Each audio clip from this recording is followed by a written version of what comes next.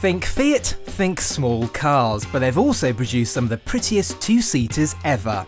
The 124 Spider of 1966 easily outglammed the best British sports cars for outright sex appeal.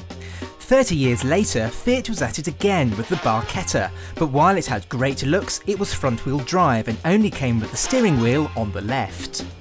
Well, Fiat is back. They've resurrected the 124 Spider name for their new two-seater. There's an engine at the front with drive going to the rear, and the steering wheel is available on the right. Things aren't quite what they seem though. Yes, this is the new Fiat 124 Spider, but in actual fact, it's based on the Mazda MX-5. It would seem as though Fiat has decided that if you can't beat them, you should join them. So the two cars share the same chassis structure, suspension and rear-wheel drive transmission. They're even built in the same factory in Japan. To say this is an Italian Mazda would be telling some fibs, because there is quite a large amount of Fiat in this car. The first of which is the engine. It's a 1.4 turbocharged petrol engine taken straight out of the Alfa Mito. And with 138 brake horsepower, it's a pretty good engine. Yes, it is some way off the MX-5 2-litre, but it's still quick enough. 0 to 62 takes 7.5 seconds, and it sounds pretty good too. Nice and rorty, just like a sports car should. But the Fiat's turbo does come with some disadvantages. It's not quite as frugal as the entry-level MX-5 1.5, and below 3000 RPM, the engine can seem a little unresponsive due to some turbo lag.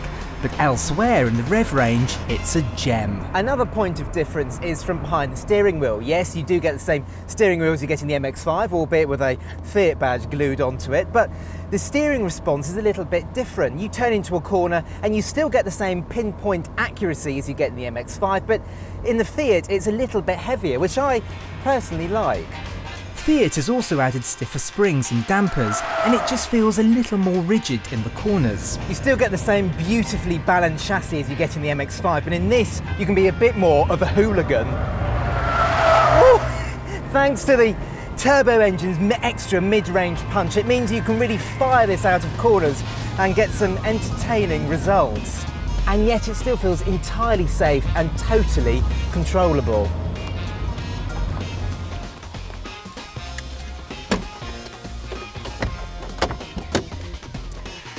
The 124 also doesn't look like the Mazda either. In fact, every single panel on this car is different.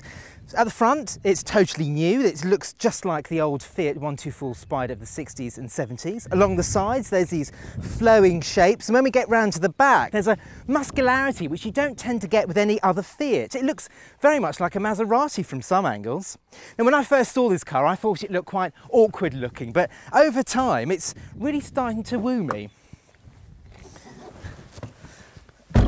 Now, there's no getting away from that infernal Mazda in here though. The dashboard is identical from the Mazda, and it's even got the same infotainment screen. Having said that, there is a step up in quality. There is more soft touch plastics used around the cabin, and these seats are finished in a very Italian colour scheme.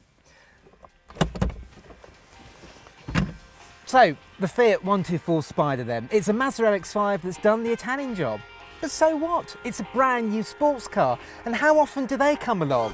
Why are we all complaining?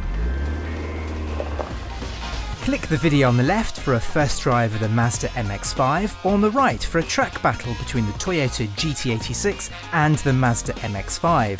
Click the play icon to watch our latest video, and on our logo to subscribe.